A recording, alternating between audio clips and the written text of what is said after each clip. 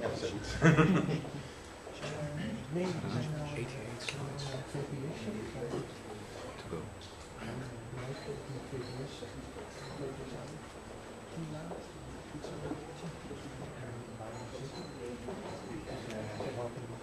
Okay, welcome. Welcome to this joint tech talk from the annual UG and Competa, in whatever order you like to have that.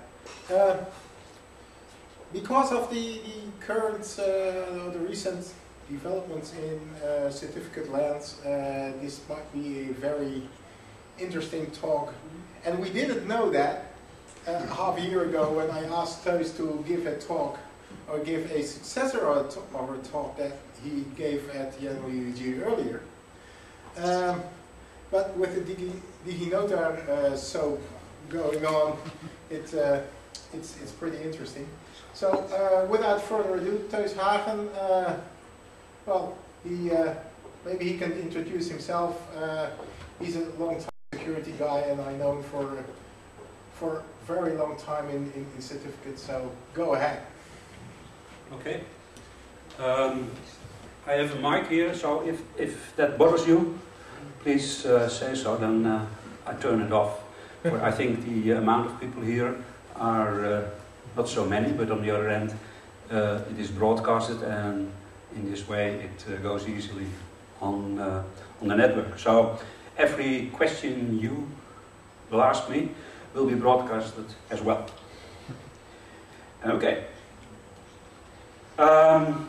I will give you a global crash course on security. That's the first part. And after that we will have a little break. And the other part is a follow-up of the statistics I did in November.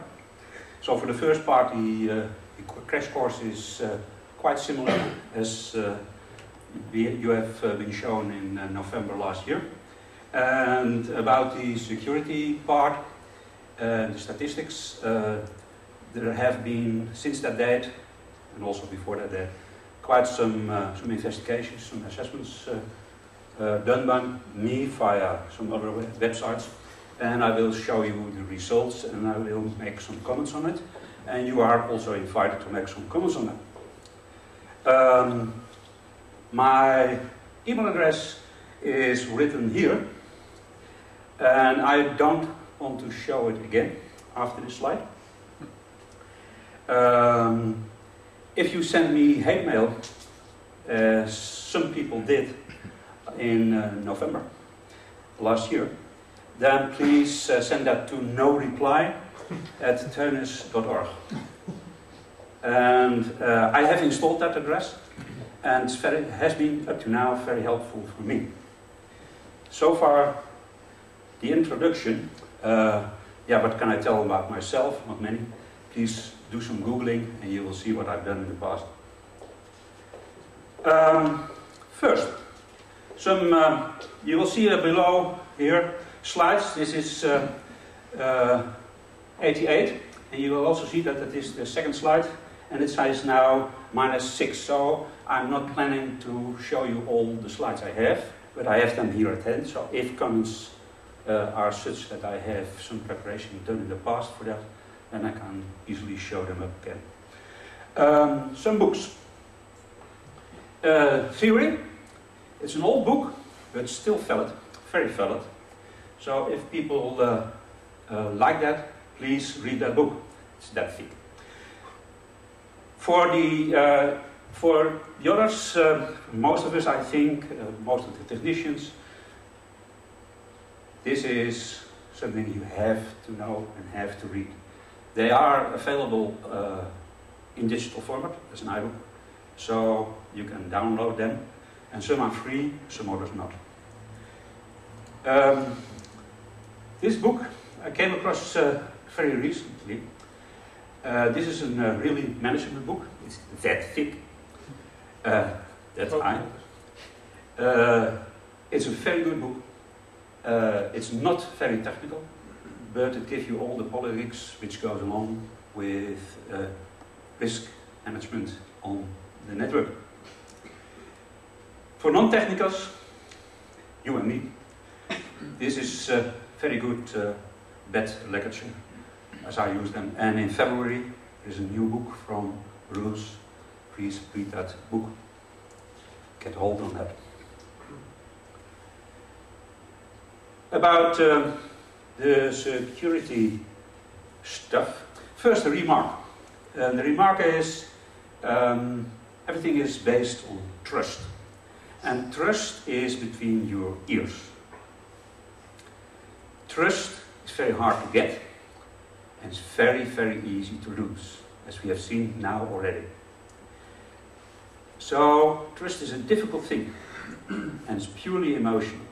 And we try to reach those trust via technical measurements, and those technical measurements help you, or don't help you if they are misconfigured. And about the last thing is what I'm mainly talking about. Get your configurations, get your work done well.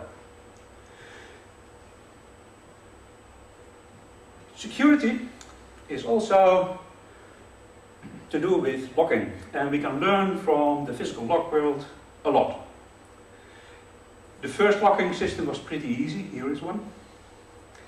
And that one is very similar in essence as to the cylindric locks we came across later on. Still, you see that the amount of bit strings is pretty low. All of them, even the lower one here, which is based on 128 bit strings, it's pretty good, is pretty easy to break. Bumping is one example. Bumping is very easy. If the key fits and it is done on a 999 key, as we call them, lower, with kinetic energy, and the back end of your screwdriver will open the door without a trace in a few seconds, 5 seconds. And that's valid for 95% of all your locks in Holland, certainly. You can buy them, those keys, a set of 15 keys or something like that, for 40 euros on a German website. That one is the Winkhaus key. That one is based on encrypted negotiations with the door lock, and the door lock is opened via a solenoid. So with a magnet, it's easy to open. Winkhaus has improved that lock lately after a long struggle with the Tools 3 O's in Amsterdam. Tools 2. Come on. Cars are pretty much well secured for the door after a long, long, long history. However, nowadays you have the electronic control unit in your car. Most cars, modern cars, have that. Well, you can influence or even do certain things with that electronic device in your car from a remote distance. And they have done that. Here you see the meter. It's 120 miles an hour. All backwards. The message says, analyze your modern car. It's also done from a remote. So what about you cars strolling by and you say, hello, I know you. Hello, I don't know you. Hello, come to Competa.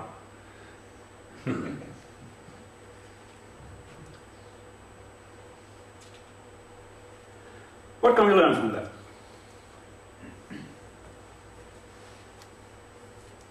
We can make arrangements, and the arrangements are such that it has some relation with the protected good.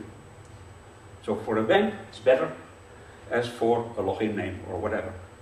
And sometimes, most of the times, you don't understand that in one place, a grep on the password can be used elsewhere as well. So you can say, okay, it doesn't bother me, but it bothers someone else. every technique, as we have seen with the techniques in the physical world, have a limited time frame. Every log system can be broken, and I will give you some news about that later on. So stay in touch. Security certification is the driving force, also in the physical log world. And there, in that part, you have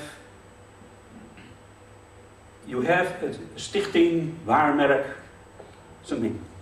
So there is a certification authority there, taking care that the stars mean something. In our world, in our digital world, with the CAs, the certificate authorities, we don't have that. So here you have the main issue of all my talking. Remind you, authentication is a complex thing, and we will get to that later on very much. About communication, your login and your password. I will give you a little anecdote. It's from Nick Helm. And he said, okay, I needed a login name and I needed a password. And the password should have 8 characters. At least. So what did he choose? Well, he chose Snow White and the 7 Dwarfs. 8 characters. He tried it, and he got the message back. That's not a good password, because you should have alphas in it and numeric values. So 7, he changed that to 7, the word 7 to 7, and it worked again. I got an envelope today from an organization. And that envelope, that size, and it had my login name, that was easy to guess, namely my membership's number, and a password. Looked like an MD5 password, so probably if I try it, I have the algorithm to get all the passwords for all the members of that organization. My main concern is that envelope was open, not sealed. Some organizations take care of you. Encryption. For encryption, use the crash course. You need random numbers and make sure that they are random. You need primes. Make sure that they are primes and well done. And a good hash function. Not MD5, not SHA1. The password function, the hash function, should have no collisions at all. Probably impossible, okay, but don't underestimate it. Know anyone here what the birthday paradox is? Should I explain it? One? Okay, try to explain it. Birthday. What's the chance, say 50%, that there are 2 with the same birth date in this room? Heel goed. Yeah. You think, okay, I need 50%, 150 persons? Maybe a little less, 100? No? It's 23 persons.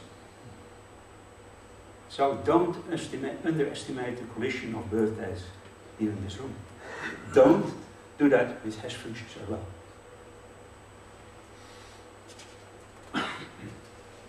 Public encryption. I have to walk through a little bit. You need the public key, private one, and here is how it is. I don't go into deep with that for now. And a private key.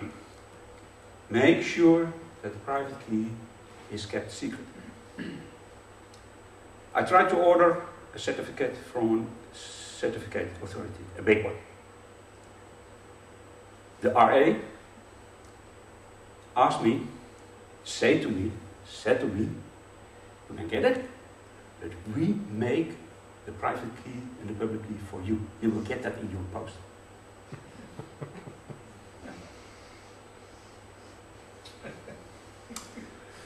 This is how CAs work. And choose a random. And that random is a hard one. But the main one is make sure about your private keys and that random generator. Is it really random? How difficult is it to make it random? Did you ever check it? We tried with CA-cert in the past to make a new root key. We needed a random number. It cost us a week to get it, to make sure that it was random. A week. And we knew what we were doing.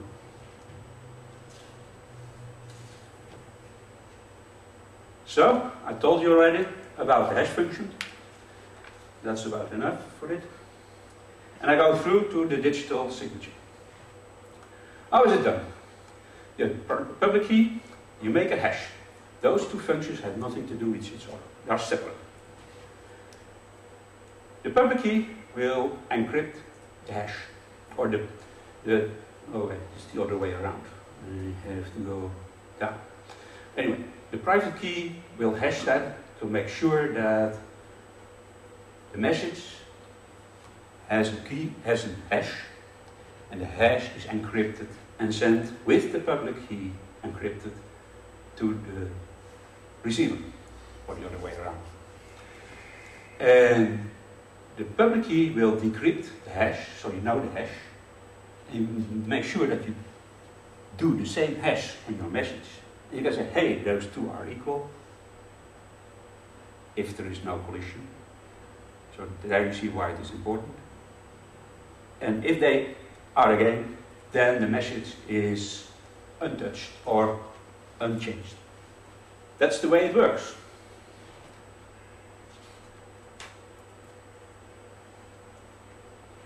Commands.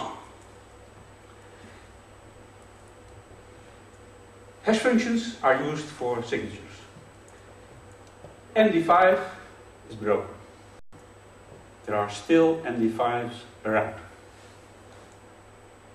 Don't use them. SH1 is banned because we theoretically can think of, we have a demonstration of that it is insecure from January 2011. And if you see later on in my presentation with the statistics, the far majority still uses SH1. Also with DNSSEC. Encryption functions to avoid. Diffie-Hellman, because it has a man-in-the-middle problem. Someone can stand between it and can sniff it or change it. RSA is there, but it has a small size problem with signatures. And there is a mathematical structure problem. That's an important one. With two signatures, you can compute it. So you can glue two messages together and make still sure that that message can be unchanged, seen as unchanged. So there is an RSA problem there. Okay. Let's go to the certificates. The world of the certificates. The certificate has a public key from the owner. And that's all. So that public key should belong to that individual or that owner server. It has some owner information, and the certificate is signed by a certificate authority. So you depend on the certificate authority if that certificate, a digital certificate, is the one of that particular owner. That's one. You depend that the private key of that owner, of that public key from that certificate, is kept secret. And I doubt that in the majority of servers around here in the world, that private key is well kept somewhere. It's hard to do, but it should. For your company, depends on it. As we have seen, digital notar, digital with DigiNotar. So, be careful about your private key for yourself, for your client certificate, but also for your server. You want to say, okay, my certificate is stolen. You have to revoke it sometimes. You never know when, but when it is, you have to revoke. Say, this certificate with this serial number is from now invalid. So you depend on the revocation possibilities of your certificate authority. For someone who reads that and gets that certificate, will go to the certificate authority, say, hey, here I have a serial number of that certificate, is it still valid? And he will say, yes, or he will say, no. I will probably say no, only. So you get an answer of that. So you depend that that certificate authority, the CSP server, the revocation server, is working well, immediately, within a second. So if you go to the CA, look about his revocation service. Does he have that? Some don't.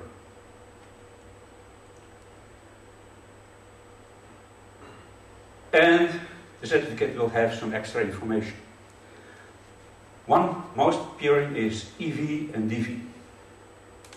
Extended, validated, will say the name of that company is on the cert and is validated. It's really that company. Not only that server, no, it's also that company. So the name of that company should belong to that domain. And that is validated by the CA if they do their work right. The other, DV, is only domain validated. It will say the domain hostname is there. And I will come up to later to a whole lot of mistakes there. The mistake in short is called wildcard. For much more is one hostname or server. It's standardized. It's X509 and another one, competitor, is PGP. Both are standardized. An example. Here we have an example of a client certificate. And I looked it up. It's just from my database, email database. It's from Philip Gurry in this case. So I talked to him a lot in the past. And you can see, for nowadays, it expires on 2007. Which will not say that that particular certificate is revoked. It's still valid. For if I throw it away, I cannot read his emails anymore. So you have to keep them around. They're still valid. If there is revoked, then there is something else. And maybe you should doubt the emails from him in the past, maybe, or maybe not. And that's called trust. So it doesn't say it's not trusted. The trust belongs to you. And not to the system who can say different and can use different words. Okay, how to manage that? Here's my own one from my email. And you can see here, it's written on the name, organization is here Opaga, and I use an OCSP to validate it. You have to turn that on. If you don't, you can go into errors that maybe your certificate is invalid. So, where to look for? We have came across a little bit. Make sure that the name is there. And some servers will use the host name as common name as well. So it's easy to make mistakes here. Does the owner match what you think it should be? And I will give you later on some examples of it. Why you think, maybe not. But if you need to know too much, you say, oh yes, it is still okay. Is it domain validated or is it extended? How much can I trust it and for what? Is the CA trusted? Trust belongs to you, not to the system who says it is trusted or not trusted. It's you.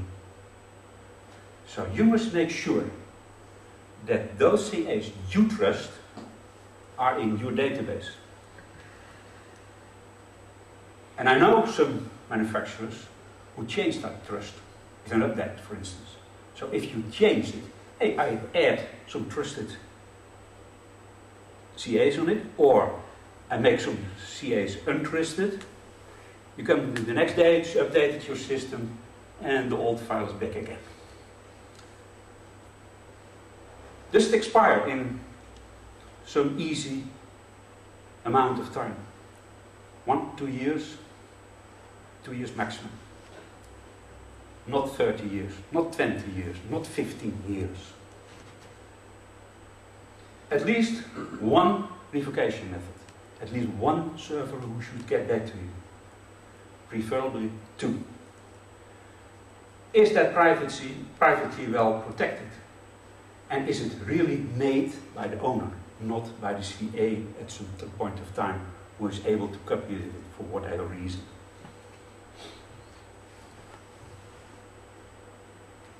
So what we learned is how security works in theory, how easy it is to hack, how much you are depending on trust, and an enforcement of all regulations. And the enforcement is a big pitfall nowadays. We can go back later on. Okay.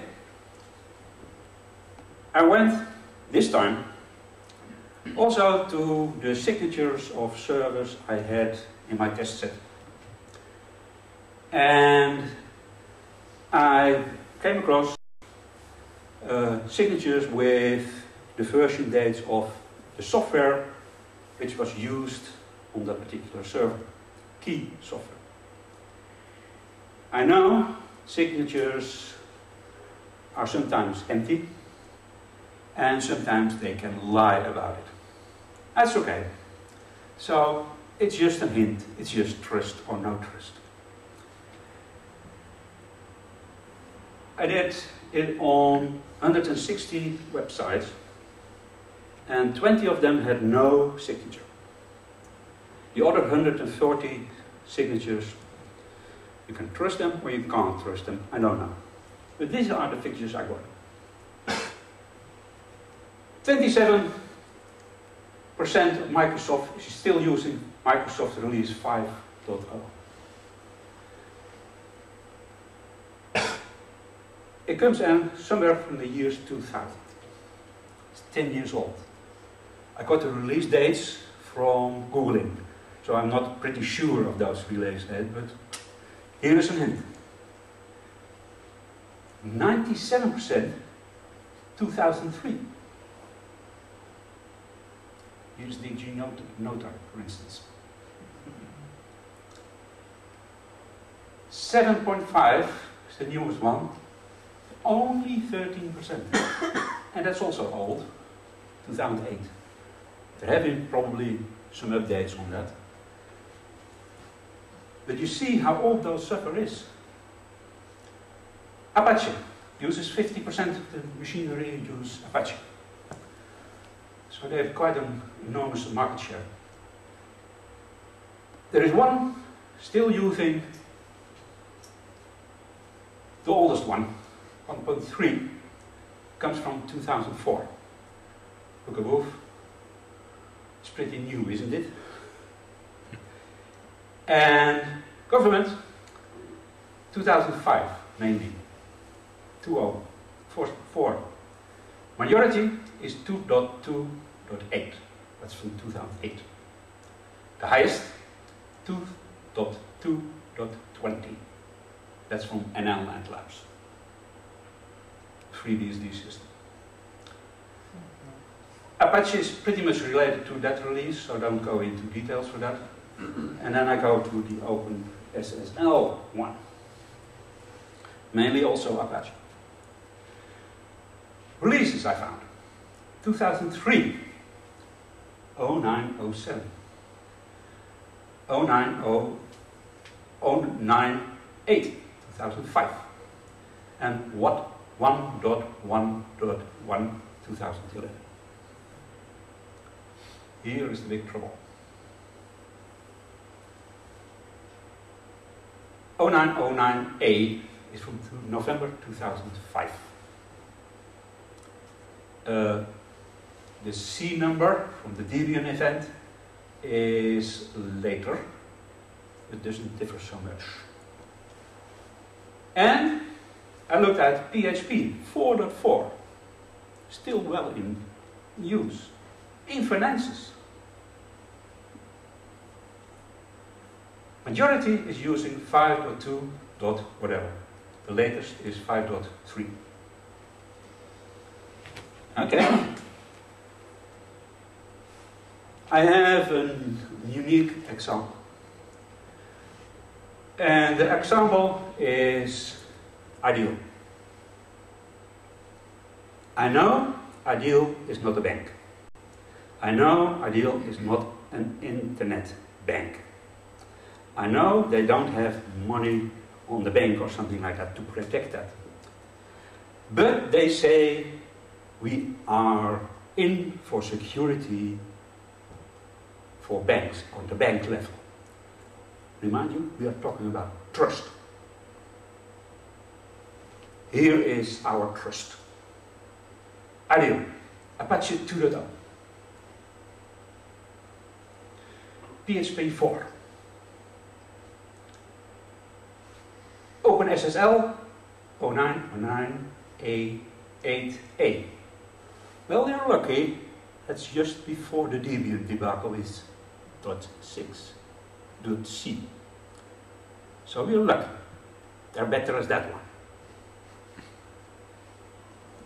But we're talking about trust. This company is trying to tell trust. And here are the figures. Why not change it? Why not bring it up to date? I give you now here in the table. That's my own systems.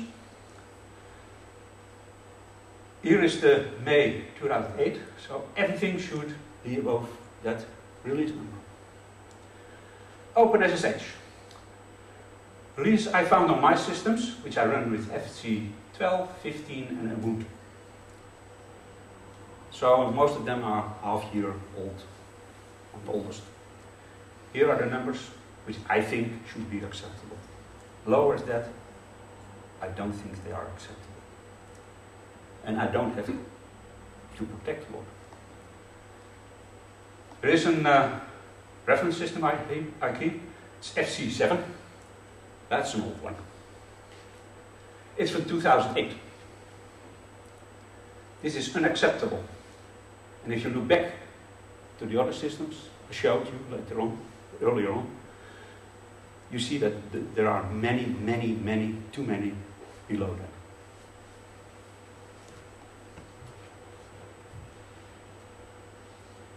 Okay, back to the end user. How does we protect him? We have the URL, and we choose from that the host name and the domain name. We have a DNS maps to map the IP address and the domain name, and we must make sure that that's correct done. With DNS we have a cache poisoning problem. Someone else can inject some fake IP addresses, and there you go, wrong address. So we need DNSSEC. However, with DNSSEC, let's say made operational a year ago. However, they forgot to validate, really, to make sure that the name they have really belongs to that company and really belongs to that IP address. It's only mentioned for cache portioning, not so much more. So we don't have much there, and we need that information. The other part is get the server document, secure it, and choose a protocol layer to protect you. And do the same thing for your email, terminal access, VPN, etc., etc. And don't forget to do that later. That last one as well. First step is DNSSEC. Is that IP address really you?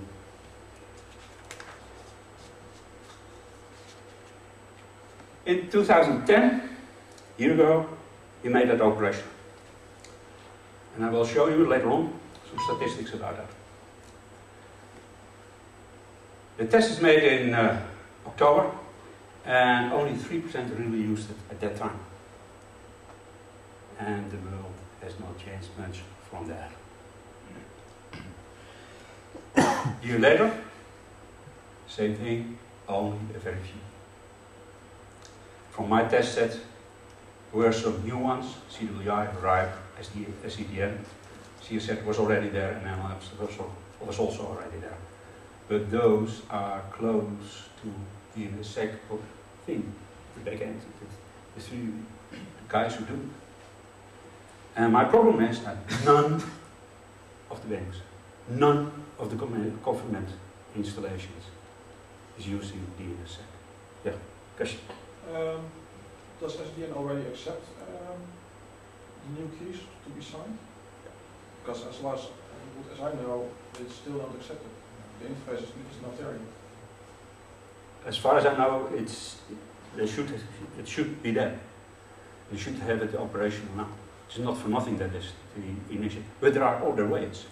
And let me put it this way: DOS is currently not providing in a way for DNS providers to upload their keys.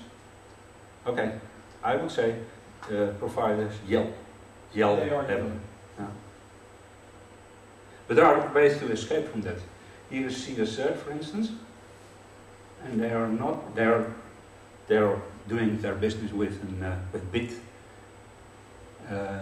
as a provider, but Wietse van der Rijt did it, and he's here in the room. He made an escape, made sure that there is something there. So he was being able to do that, and I will show you some statistics about that in the figures. Okay, you are in your browser, and is there anybody here in the room who knows this little key? Yes, DNSSEC check. Yeah.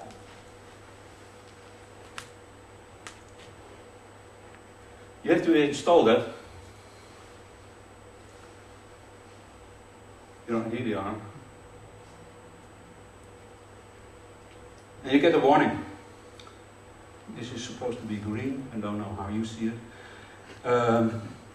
DNSSEC Validator. It's an add-on I got from there, and you are also able to download it and to use that. And that gives you some more feelings of what is going on. Not much more as a feeling. Trust is still with you. The figures last year. And here is CSZ ready, you see?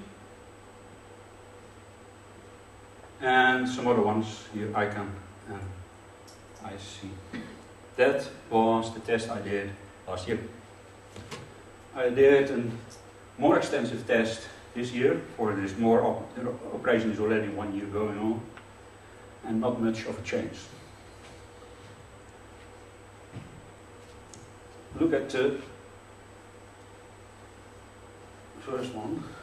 Come on. Yes. We have to look here. CWI is a new one. Is there? Google, out. Twitter, not. DigiDay, not. Did you know that?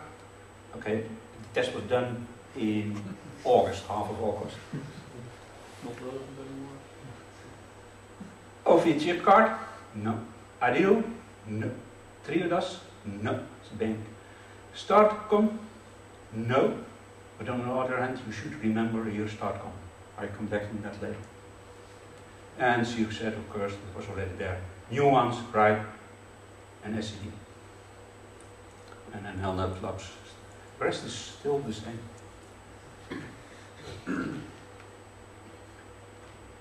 So, still a long way to go. And we need that. We have to make sure that our IP address is the one which belongs to the domain name, the host name on that certificate later on.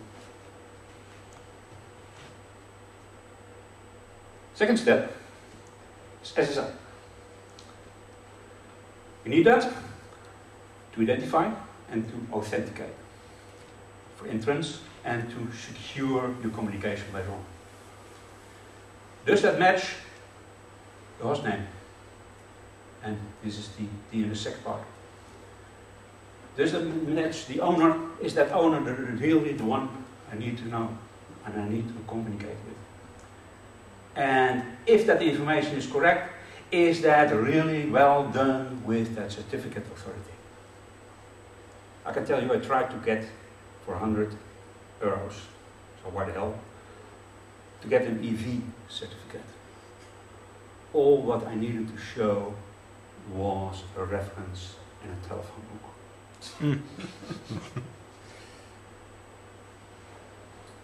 Extended, it's more than you have to do usually. And a shitload of money. Yeah, usually, but that's $100. So, what the hell? Check the trust of your CA. And again, trust is yours. You should trust, not someone else who tells them to trust. Check the verification. Check the signature algorithm.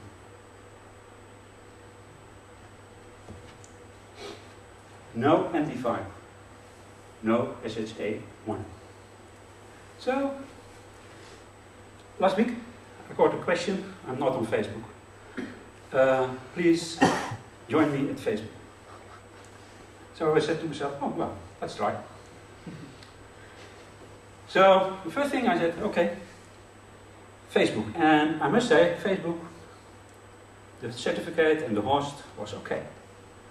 One of the best. However, to do the addition, I had to go to a channel. And the channel for Facebook's using channels. And that's the server, not a server. And it's o.14.channel.facebook. And my browser said, hey, this certificate is only valid for star.channel.facebook.com. So if the O dot was missing, it was okay.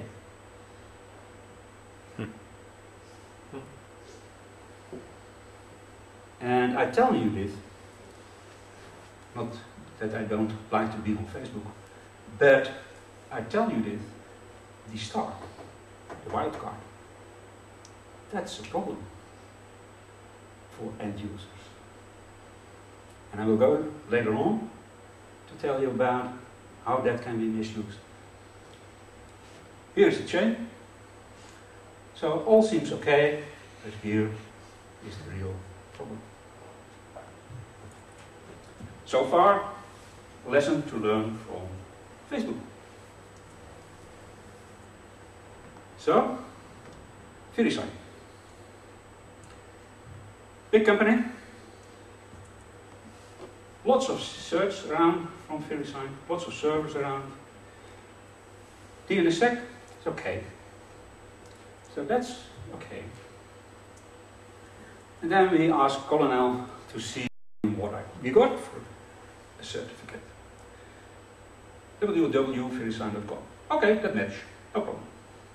Strong cipher used. That's also okay. Issued by VeriSign, also okay. And the certificate is also signed by VeriSign, same company. Self-signed, I say. Why the hell?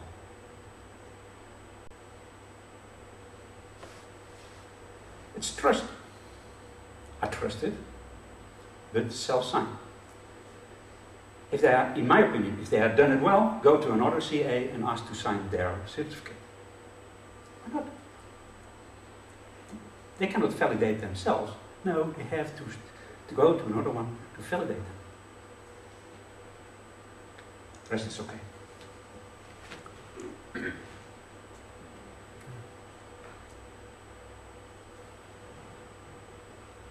See you, sir. Okay.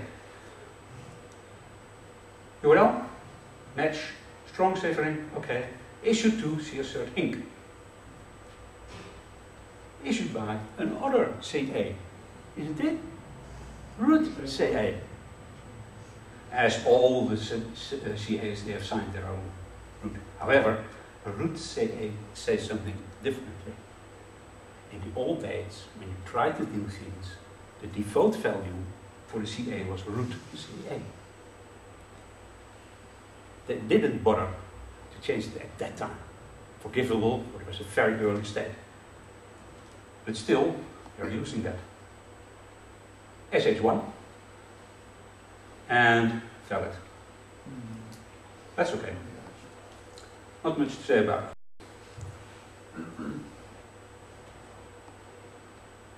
So, that guy. Another CA. This is after the fact. After the discovery for the hacking and the publications of the hacking. They got a new CA, a new certificate from Komodo. Komodo had that same problem as DigiNotar in March this year. Maybe they talk to them and say, hey, did you get that trouble? Yes. Can you learn from that? Etc. etc. Oh, by the way, we need another set. You can see it is valid from the 12th of September this year. So it's pretty recently. You see also that is blank. So I'm not sure what the rest of it did. But also note that one. A weak certificate. They should have known that. Here, wildcard. Again. It's hard. It's a hard work. It's hard to get it right. Come on. Next slide, please. Okay. We all know that. I do. My other victim of today. Not secured by DNSSEC. Okay, majority is not, so why the hell? Colonna. I do. Okay. This connection is either partly encrypted or completely broken. Does that add to your trust feeling? No. Signed by DT Cert, still valid. Pretty recent.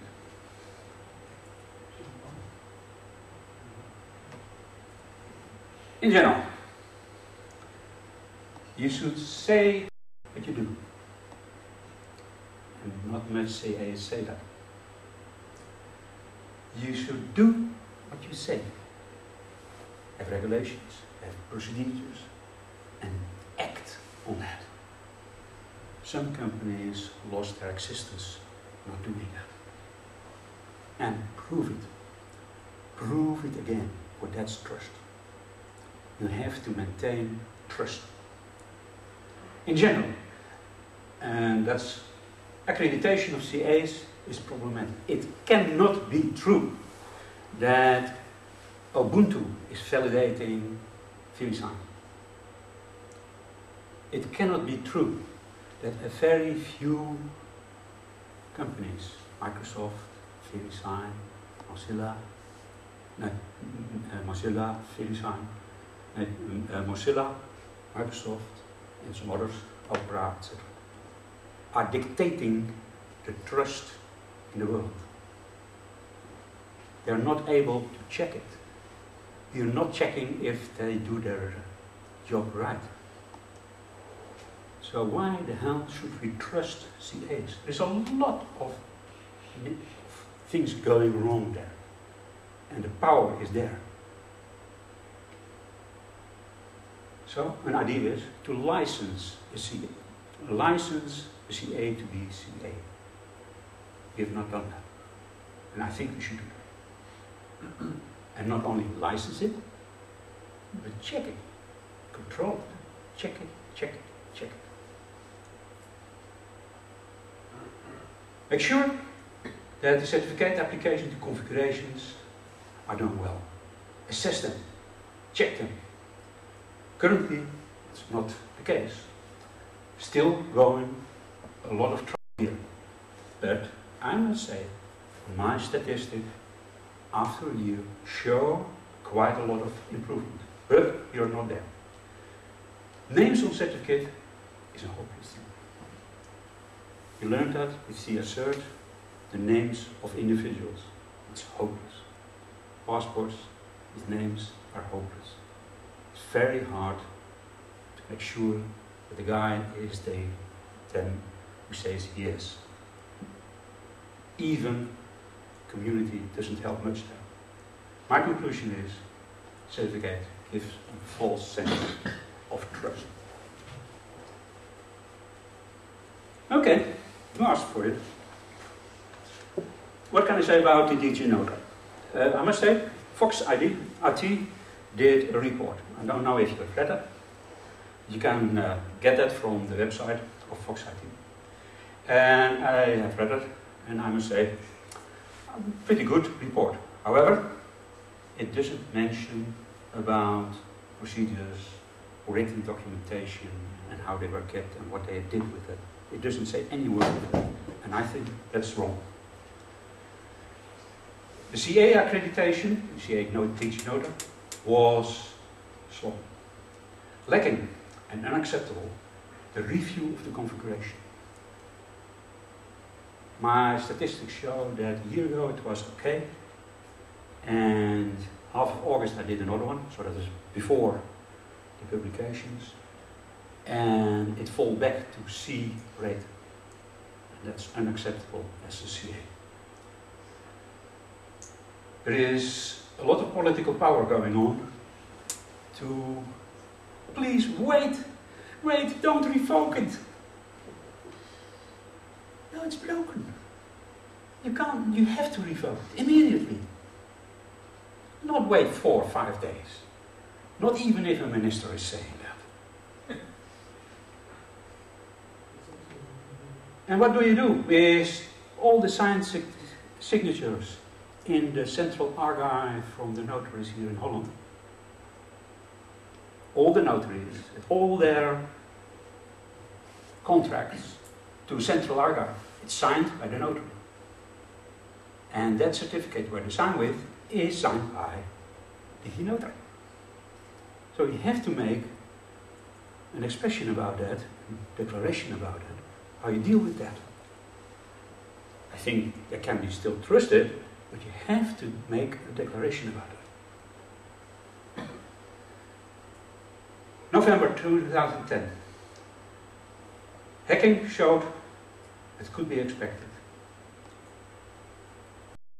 So only the question is when and how intelligent that is applied. And I can say that there has been certificates around with wildcards. star.com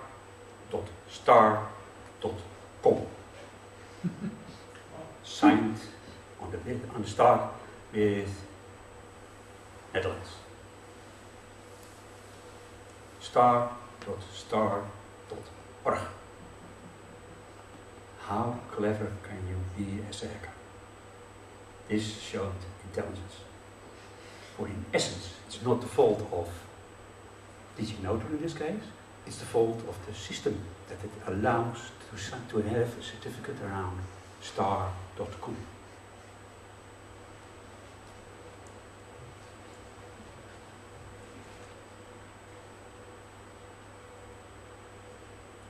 DigiNotar, more to say about it.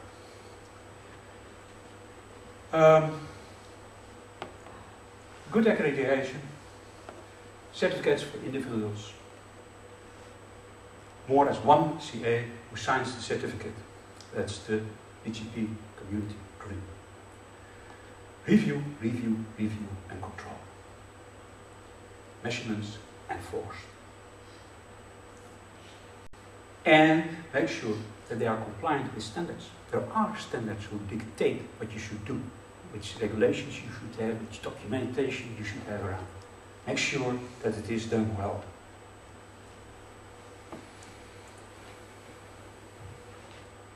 Namely, you have to do a lot of things.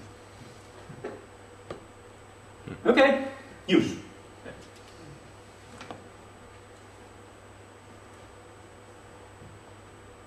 Friday, next Friday, in the late afternoon, Argentina time, Buenos Aires. There will be a show by Juliana Ricci, that's the one. He made the Trojan horse piece. It can decrypt and encrypt with a speed, magnificent speed of 2 seconds per byte to access a PayPal account using TSL 1.0.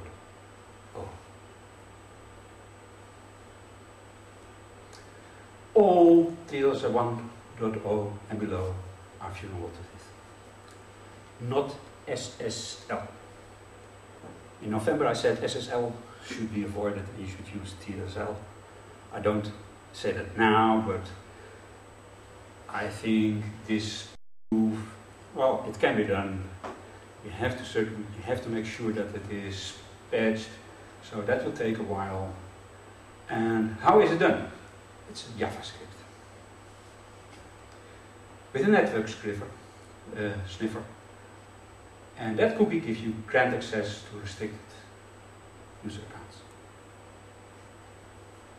It works even with strict transport security, ASTS. You have to write it down if you want to read the whole article.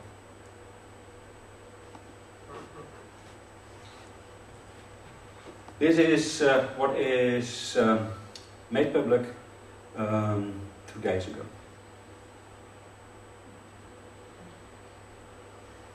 Okay, we need to make sure that the configuration is well done on both endpoints. You have to make sure that it's done in your browser and you can do something about that. You can make sure that the particular instance for e-banking, it's pay card,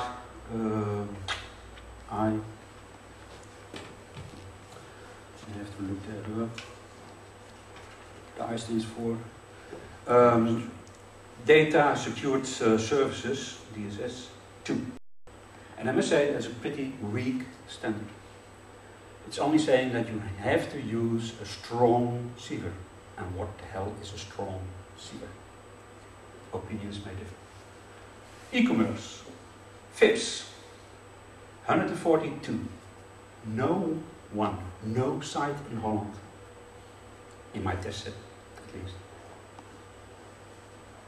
is compliant with this one. It's pretty heavy. You have to do a lot, but it can be done. And you have tools that you can use yourself. OpenSSL, it's a pretty Swiss Army knife. SSL scan, SSL sniff, and you can, or you see just SSL labs where you can see those assessments and can do your assessments by yourself. Where you have to look for is your cert, okay?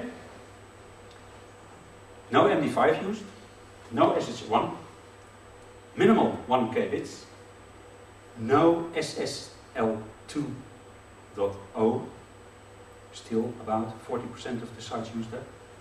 Turn it off. Enable secure deconjugation, not an easy one, you have to do that. Lots of banks don't support it. For there is a Debian problem there. Debian refuses to patch their software to enable that. Get to the SSL Labs rating. Make sure it is more than 85%. There is even DH, Dilly Huffman support. There is no man in the middle possibility. The SSL Labs figures will show that to you. And make sure that you adjust your browser for IFIPS 140. You can do that. You can say to your Firefox, I want to use or allow only those sites who can talk to me with IFIPS 140. If you are in touch, do your banking with ING, you might run into troubles, so you have to lower security a bit. And okay, you know then what you're doing, you know what you trust. And do not refuse to talk to insecure figure users, civers users. Okay, I think I have come now to the statistics. So my suggestion is that we have 15 minutes break. Yeah. Then I can, and so everybody, I expect them to be back in 8:15. It took 1 hour. I estimated that it will cost me 3/4 of an hour, but okay. Sorry for that. Thank you.